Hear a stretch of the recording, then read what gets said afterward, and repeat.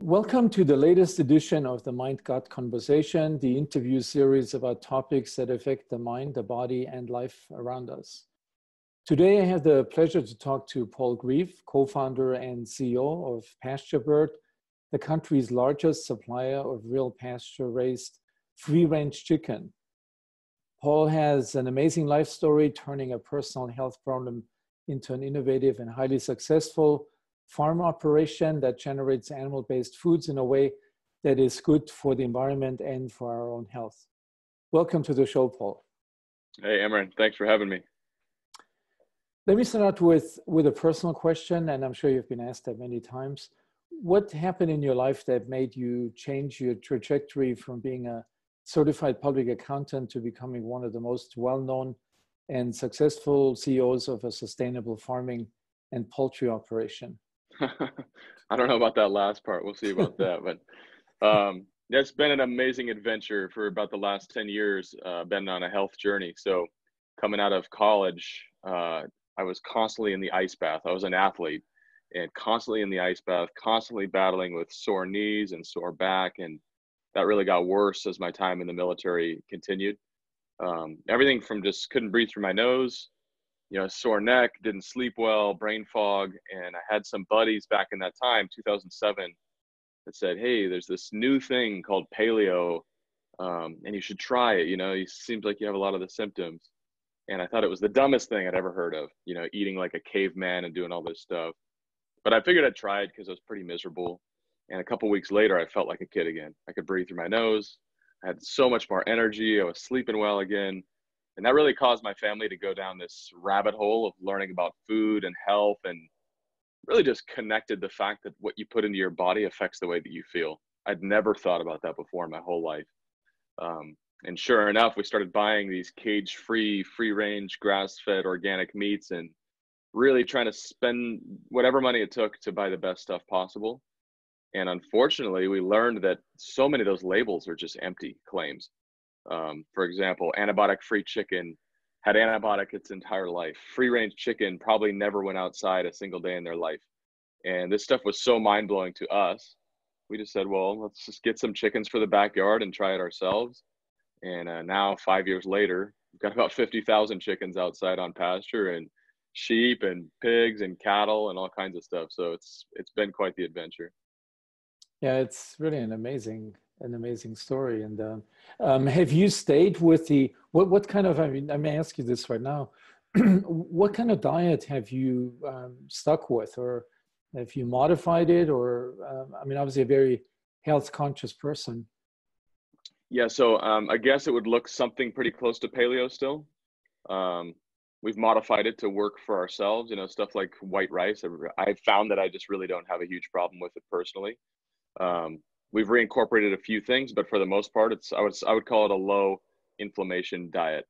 And also, more in the last couple of years, trying to focus not just on what you're not eating, but more about what you are eating. These rich probiotic foods and eating the organ meats from the animals. There's a lot of things that we're not just looking at what not to eat. It's like also, let's look at what should we be eating as well.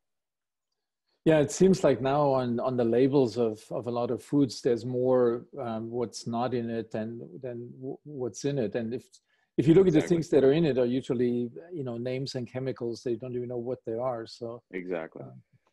Yeah, really trying to eat for nutrient density and gut health too. That's huge for us. And so I know we were introduced about 3-4 years ago, I think, out here in Temecula, and just right off the bat, it just made instant sense to me. The mind, the gut, they speak to each other. It just totally resonated with us and our family. So it's been cool.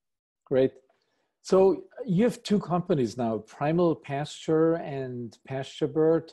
What's the difference between these two companies, and are they doing the same thing in different settings, or? Yeah, I'll take a second to explain. So when we started the farm about 6 years ago, we called it Primal Pastures. It was our family business. Our goal was to really raise just the absolute highest end premium meats that we could. So everything was not only raised outside on pasture, rotational grazing and all this stuff. We also fed the animals only certified organic, no soy feeds as well. for the monogastric animals. That's the chickens and the pigs. The cows and the sheep will only ever have grass. That's it. But for monogastric animals, it's a little more complicated. You know, what do you feed them and stuff like that? We only did that for primal pastures. And for about 3 years, the business grew. It was really great. And we eventually started having a lot of chefs call and ask if we could provide this kind of chicken for their restaurant. And when they loved it, and when they came out to the farm, they were so excited until we showed them the price tag. And they were kind of like, oh my gosh, it would never work. And so after a little while, they were asking us to produce a pasture raised, still outside, pasture raised, no antibiotics, really healthy and clean, but not certified organic for the restaurant market. And at that point, we didn't want to convolute the brand with Primal Pastures. We always wanted that to be the absolute premium high end.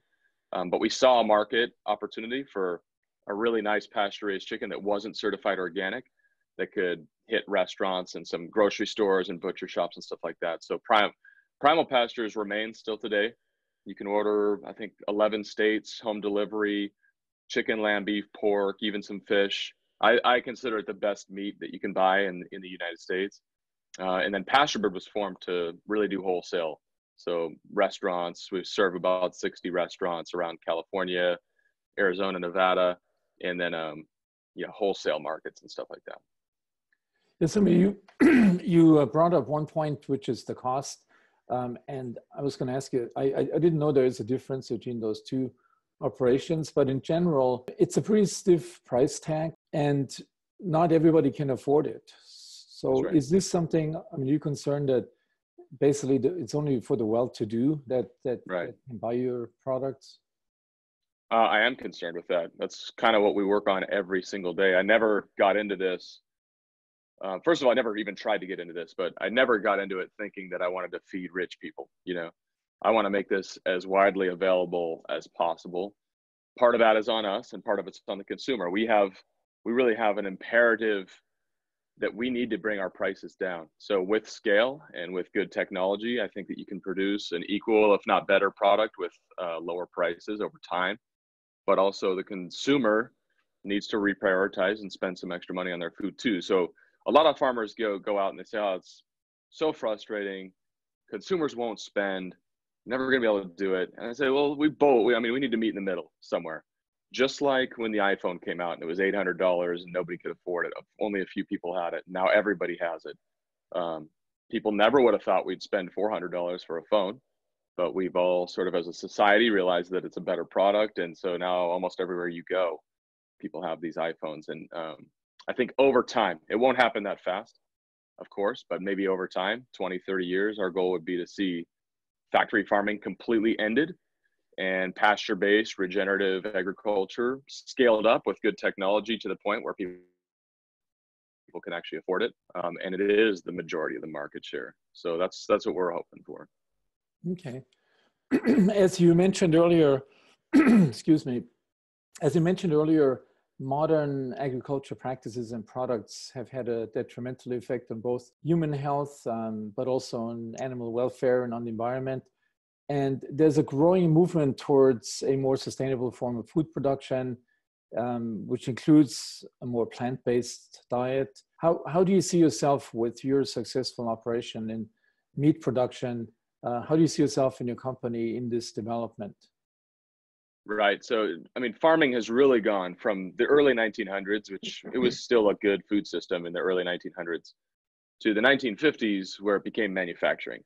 And that worked really well. If you look at planes and trains and automobiles and a lot of different things, it worked really well for society. However, for food, it's been it's been a disaster for human health, for animal welfare, for environment. And so when we stop looking at this as farming and we start looking at it as manufacturing, of course, produce as many outputs as you can for the lowest cost possible. We see things totally differently, hopefully a little bit more like our ancestors did in a more holistic way.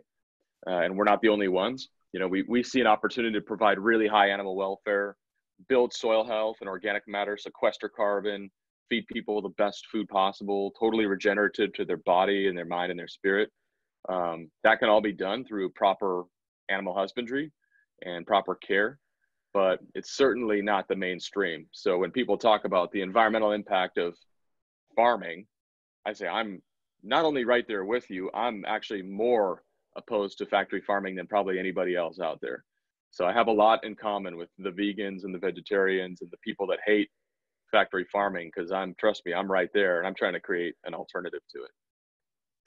You mentioned that already a little bit in what you just said, but what's the most unique about the way you raise chickens and other farm animals for food? Okay, so 99.999% of livestock production now is stationary. They're inside of so let's take chickens, for example, or pigs. They're both raised the same way. It's about a 600-foot barn, 40 feet wide, about 40,000 chickens inside of there. They're walking on top of each other. They're defecating in the same place that they live, the same place they eat, and the same place that they sleep. Your doctor, you can imagine the health implications of us, defecating where we live and never moving. Of course, in nature, animals are never stationary. They're always on the move. And so what we do is we just try to replicate nature as close as possible. We put the animals outside. So it's not access to the outdoors. They live outside on the pasture, and they're moved every single day to a new spot of pasture. So their poop goes down into the soil, and it becomes the best fertilizer that mankind has ever known, better than anything Monsanto's been able to come up with yet. But after 24-hour period, they're going to move off of that, and they're going to move to a fresh spot of pasture where they can eat fresh grasses and bugs and seeds and worms, but they also have clean bedding, fresh air, sunshine, so many of the things that they would have in nature. So we're really just looking at nature as the template and trying to replicate that as close as we can. Your companies have grown from a small family farm to one of the biggest suppliers of poultry in the country, and you keep growing. What's the basis of this remarkable success? Well, it depends on who you ask. If you talk to chefs, it's all about flavor. So when you raise an animal, especially a chicken, outside where they're eating a mixed diet of all these healthy foods, they grow much slower because they're getting a lot more exercise. It's a lot more nutrient dense because it's more calories going in to produce the same amount of kind of finished animal. It's all about flavor for them. So we've had great success growing the restaurant side of the business because of taste. For the home consumer, though, it's much more about health, or sometimes environmental impact and animal welfare too.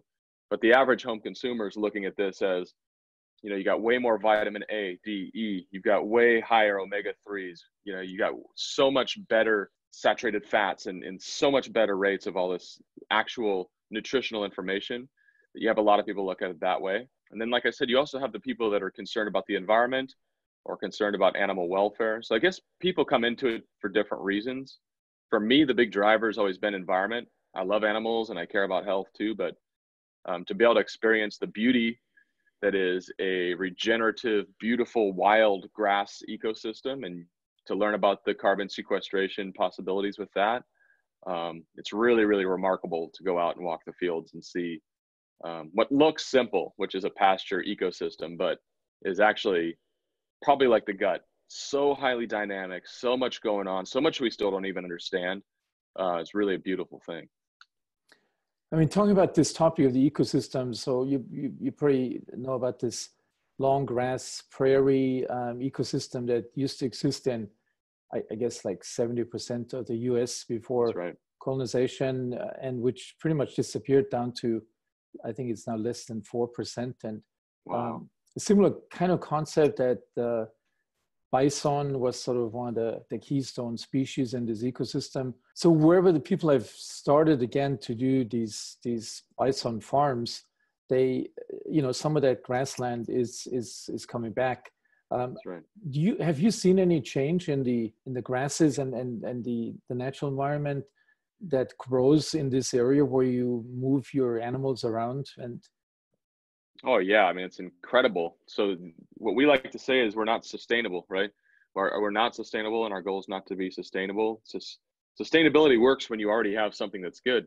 When you have something that's highly degraded, you need regeneration. So we like the term regenerative agriculture. And what that means is that every single year, the land can get healthier and healthier. And so you brought up a great example of the bison, and there were about 60 to 80 million bison in the country, the United States, about 200 years ago. Nowadays, there's about 80 to 100 million cattle in the United States. So this whole idea that we have too many cows and they're causing all these methane and all that stuff, it's just simply not true. That's easily refuted. The problem is we say it's not the cow, it's the how. It's the way that we're raising these animals now that's the problem, not how many of them that we have. If they were moved around in rotational grazing and holistically managed the way that the bison were, because the bison were in big herds, they'd eat the grass, poop on the ground, and then they'd move to the next spot. And that process happened for millions and millions of years. That's how we have the rich, fertile black soil that grows all the best corn and soybeans in the world for the last 50 years. So when we're out there farming, we go off this number called soil organic matter, or SOM. And when we get onto a piece of farm property, we'll test it. And then throughout every quarter, we'll kind of test it as it goes. And to see that increase, then you see the diversity of the plant species increase. When the plant species increase, you see all this new wildlife come on. So we see snakes and birds and wild geese and, you know, butterflies. And then, of course, if you were to put it under a microscope, you just see a plethora of bacteria and nematodes and all these amazing little animals that you can't really see. So it's shocking how fast nature can actually regenerate using animals, though. That the key is really animals. That you can't do it without it. It's this kind of fascinating idea that animals and plants, we've separated them, but really to fertilize plants, you need animals. And so it's really a beautiful system the way it's created. And I think we just have to get back to honoring that a little bit better. PastureBird is the first Southern California farm to achieve certified wildlife-friendly status. It's something I didn't really know until I read about this on one of the articles that have been written about your operation. Can you explain how you achieved the certification and what it means? Well, the idea is that you're creating habitat for wildlife, which sounds really nice until you have something called coyotes, which we have really bad in Southern California. So for about the first year, we were farming, doing well, everything was fine. And then pretty soon we would order 500 chicks to raise. And by the time we processed or slaughtered them, there would be like 400 or 300 birds. And we couldn't figure out where all the animals were going. And so finally one night, we stayed up all night and we just saw these coyotes coming into the fence, taking a few birds at a time and taking off. And then another one would come, and this process was happening every single night. And so as a trained sniper in the Marine Corps, I thought, well, there's only one way to solve this problem, right? It's to go completely against nature and to just kill every single coyote that comes into the field.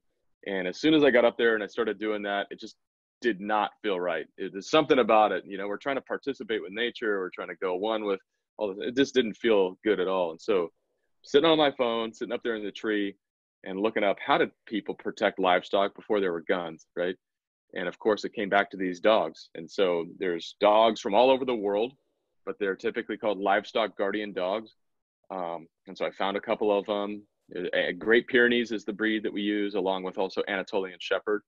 And we brought them out to the farm, and these dogs promptly fell asleep in the pasture. But then as soon as the sun went down, these dogs just instinctively started roaming and barking and scaring away the coyotes and doing this amazing thing. And we haven't lost a single animal to a predator in about 5 years now.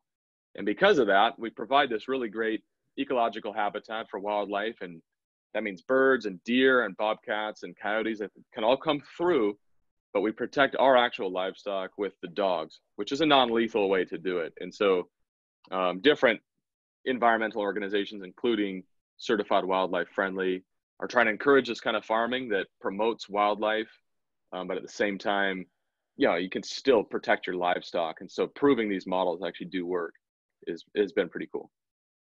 Really fascinating to hear this. I mean, I had the personal experience doing a long distance hike in the Pyrenees a couple of years ago, and nice. and we did see these dogs. I mean, just what you're explaining, you know, with the sheep, with the sheep, and basically defending them against the wolves that they have there. Yep. So yeah, that's right. Yeah, I mean, we didn't even train the dogs, so they're so instinctive at this point. I mean, these dogs have been bred for 1,000 years to do that exact job. So by the time we get them now, 2019, it's like they already, even as puppies, yeah, they already know what to do. It's pretty wild. There are endless raging discussions about the benefits of a primarily animal meat and fat diet versus a predominantly plant-based diet. And I'm sure these debates will probably never end because it has people on both sides that Sure. that truly believe in that. On what side of the debate do you stand? And I think I asked you this before. What type of diet do you eat? Do you and your family eat? I've said this a lot of times on social media and other forums and stuff, but I'm just trying to help people understand that you can factory farm plants and you can factory farm animals, and you can really do environmental damage and damage to animal welfare, even eating kale. People forget to realize that the most anti-vegan concept in the world is actually pesticide. So if you take a single shot on a 100-acre field of pesticide, as long as we consider all animals as animals, that can be everything from a small nematode all the way up to a cow and a caterpillar and a squirrel and a rabbit and everything in between. They're both equally harmful, right? I mean, you could factory farm and disc and till and fumigate a kale field or a potato field just as well as you can do an animal field. And so I've really just tried to focus my diet around things that are regenerative to nature. And so I'm a huge fan of plants. I eat lots and lots and lots of salad, and I love beets, and I love all the beautiful array that comes from nature, from the plant side. But I also don't feel any worse or better about eating animals when they come from a regenerative system. I think that there's lots of evidence. I mean, walk into a compost pile and put that under a microscope, and there's things eating things all day, every second of every day. Just on your own body right now, there's little animals eating each other all over your body. I mean, it takes life to sustain life. And I think that's a concept that's been lost on us in the 20th century, 21st century. But it really does. So my diet really, it just revolves around trying to find regenerative foods that are good for my body, not just not bad for my body, but good for my body. And that I feel good about eating as well. Yeah, this is really sort of a great third way, I would say, that bypasses the extremes and so almost like religious defense that some of the proponents do. I think it's really interesting how you explain that. Well, we look at things myopically. We try to look at them in little solitude baskets. Life doesn't work that way. And I think being on a farm for the last 6 years has helped me understand how interconnected all things in nature really are. The grasses directly thrive off of the manure that comes from the animals that thrive off of the grasses. It's a perfect example of the loop. And all plants are that way. All plants require animals to really sustain them. You look at chemical fertilizers. I mean, all that is trying to replicate animal processes from the wild. And so I think we have so far to go in food production and getting back to something that looks regenerative and truly sustainable. Anybody professing to have all the answers, I don't trust at this point. I think we have a lot of work to do, probably 50 more years before we can even get close to saying that we're happy with where it's at. But as long as everybody acknowledges the problems and sees them for what they are, the problem's not animals, the problem's not plants, the problem's looking at these things through a little microscope instead of seeing it as a whole. And I think when we can get back to that, we're going to actually start to make some progress. Are you concerned with the rapid growth that you've experienced from a small family operation to, a really impressive size company now? Are you concerned that you're ultimately going to make get into the same direction as family farms or other food producers faced when they went from this transition from family farms, similar to what you have done, to the current industrial style production? Do you see that danger for yourself as well? Yeah, of course. I mean, it's something we look out for all the time. Is as we grow, how do you do that responsibly, and how do you keep the quality at the same level or better as you grow? And so we've kind of outlined really simple set of standards. We mostly talk about chicken. That's the main protein that we produce.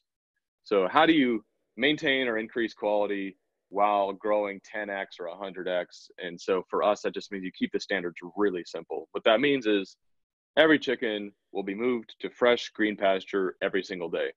How that's done or the way it's done or anything else, I'm a little bit agnostic to. But if we can find technology that'll move 10,000 chickens at a time instead of 100 chickens at a time, if I can find technology that will automate that versus a human being having to go out there and pull it and break their back every day to do it. I'm all for appropriate technology that still satisfies the goal or the standard, but just absolute not willing to sacrifice on our standard, which is moving animals to fresh pasture every single day.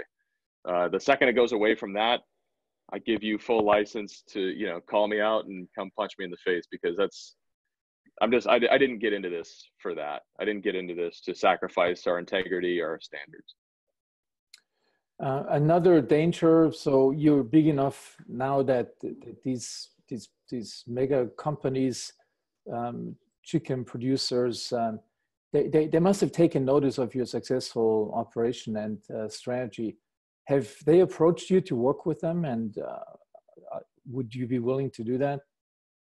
My answer to that has actually always been, I hope that they do. Not really yet, but I hope that they do take notice, because I look at stuff on a macro level. We're not going to make, I mean, it sounds like we're big because we're the biggest pastured poultry operation in the United States, maybe in the world. To put things in perspective, we produce somewhere around 7,000 chickens every week right now. A small farm in the United States probably produces about 1 million birds per week. So we're still on such a micro scale that it's not even registering with anybody yet. You know, we're big for what we do, but we're tiny in the grand scheme of things. There are 9 billion chickens produced in the US for food every single year. It's my sincere desire that big ag, if you will see this, and they'll see that the consumer demands are shifting. And instead of finding another fake marketing term to trick people into doing what they do and selling it as something else, I hope that they go, no, I think we need to look at our production strategies and use what's good from our operations, but also leverage what can be better, and move away from the stationary confinement model and move into something more mobile. And of course, the industry is wrought with different problems, but if we could just move from stationary systems to mobile systems and change nothing else, we'd be in such a better place with our food system. So I'm not afraid of working with somebody big down the road. I think I would be honored to, actually, if it was the right person and they were in it for the right reasons. But no, that hasn't happened yet. So along the same lines, I mean, how do you see your companies in 10 years from now? I'm sure you must. You know, we would like to be leading the sort of pastured chicken revolution. We would love to have a nationwide brand that people see and they can trust without having to have 1 million different certifying bodies and labels trying to cover up different things. You know, just a true, transparent, seamless brand that you can actually visit the farms and you can see for yourself, and you can trust that these animals are being treated in the most humane way possible, being rotated, the soil's being taken care of, the environment benefits from the system. All of that, I think, is possible within the next 10 years. I'd also have kind of an internal goal of producing all of our own feed. One of the big problems in chicken production and pork production is we rely on these grain inputs. So, you know, corn and soybeans and wheat and all these different items, because they're a monogastric animal and they're meant to have grains. But the reality is you can't be uber regenerative or closed loop regenerative if you're taking all these off farm inputs and those guys aren't growing things regeneratively. So I'm the first one to kind of self-identify and say, chicken's got farther to go than beef does. Beef is already being done regeneratively at scale, and it's really cool, and I support it. Chicken, though, until we can solve the grain issue, you can't really call it full cycle regenerative. And that's okay. You know, we're going to take things one step at a time. We need to figure out how to produce birds on pasture at scale first. And once we've got that figured out, then we'll move on to the feedstock after that. The really interesting thing is, though, when you run chickens on pasture, you get an issue in the soil. You start to get too much nitrogen and phosphorus. And it just so happens that the grains that need those items need a lot of nitrogen and phosphorus. And there's only one way to really get nitrogen and phosphorus out of the soil. It's to export some kind of a crop off of it. So that could be grazing beef on the same land that you graze the chicken. It could be cutting hay and selling hay. It could be growing your own grains to feed back to the birds. And so in the next 10 years, I definitely have the goal of growing our own feed, but we're not there yet. So I think we still have a lot to work on. Yeah, this is really fascinating to listen to this. I mean, I've interviewed several people, including Yvonne Chouinard from, right. owner of Patagonia, who who has a very strong, I mean, they make some food items as well. And, Sure. you know, based on exactly the same principles that, that you've been explaining here, regenerative and circular, and not just organic and not just That's right. sustainable, but so this keyword is really regenerative and circular, giving back to the soil, or to, you know, to nature what you take out of it. So it's really exciting to hear this from you. I mean, Yvonne has been studying this for a long time. He's one of the most well-respected people talking about regenerative agriculture, and it's a great example. You put something like that in the hands of a powerful company like Patagonia, and you can actually do a lot of good. I'm not inherently the guy that says big companies are just inherently bad. I think that they can be used for bad and good. But in the same way that Yvonne's done a really good job telling that story with Patagonia and helping promote regenerative agriculture, and even having some impact on the ground. That's what we want to do too. You know, it's really about impact for us. This is really, it's really inspiring. So if you've talked about transparency and people being able to check it out, and I've actually driven by your pastures and I've seen that myself. I haven't had a chance yet to come to one of your events, but can you explain to the listener so what's the easiest way to learn more about your concept of agriculture and actually seeing it, you know, hands-on, so to speak? Yeah. In a world where, you know, meat labels start to look like the side of a NASCAR race truck with a million different certifiers trying to say, oh, it's this and that. We've gone a totally different direction. We're not big on the labels. We say, come to the farm and come see for yourself. We've had over 15,000 visitors in the last 5 years. And that's just what your grandparents did, right? They came out to the farm. They knew the farmer. They were able to shake their hand. Honestly, that's never been easier than now with social media. It's not as good as coming to the farm, but you can go on and you can see pictures and videos, not just from us, but from other farmers across the country too. And you can get to know where your food comes from. One of my favorite farmers says, you know, it's shocking that we spend so much time picking out a mechanic to go fix our tires. And we won't even take a quarter of that time to go invest in the person who's going to grow our food. And I always say, if food is going to be your medicine, then farmers are your doctors. And those are people that are worth getting to know and investing a little time in. So you can find out about our farm tours. They're all hosted through Primal Pastures. So www.primalpastures.com. There's a farm tour at least once a month. And we'd highly encourage you to come out if you're in the Southern California area, or can be. Super informational. I'll say it's not a petting zoo. It's a real life working farm. So, you know, bring kids and they're welcome to come and stuff like that. But we definitely talk education for about an hour. And that's a lot of fun. Other than that, go on social media if you're too far away or you can't make it, or go visit another farm. But at Primal Pastures or at PastureBird on either Facebook or Instagram. You can also look us up on YouTube. And yeah, you can it's really important to connect with people in the food business and the food industry, because it's never been easier before. And what I also say, people ask me all the time, well, how do I know if what I'm getting is real, if I'm at the farmer's market or somewhere else like that? You know, there's a lot of labels that are thrown out there in terms. One thing I've told a lot of people is ask your farmer if you come out for a tour. And if they say no, be a little concerned, you know. I'm not saying that they're bad or that they're going to be a bad person or something like that, but be a little bit concerned. And also ask to see some pictures of the farm. If they don't have social media, they're not into that, ask to see some photos. They can print them out and bring them, or they can show you usually on their phone. And you don't have to be a scientist to look at a farm and see if it's good or bad. I think it's really, really simple to be able to just take a quick look at it, a video or picture, and say, yeah, that's something I'd want to buy from, or no, that doesn't look very good. It looks like a factory farm, you know. Well, thanks, Paul. This is for a really fascinating conversation. I'm sure the audience of this Mind-God conversation will really enjoy many aspects of this, and we'll see similarities to other people that we have talked to from totally different areas of life, you know, science and medicine. And so for me, it's always nice to see that convergence that we see now of forward-looking people in different parts of society that share the same philosophy and implement it in their own area. Yeah, absolutely. Well, your next book, it's got to be the pasture to gut connection. So you let me know when you're ready to write that one. Great title. Great title. All right. Okay. Bye-bye. Thanks for having me on. Bye. Thanks.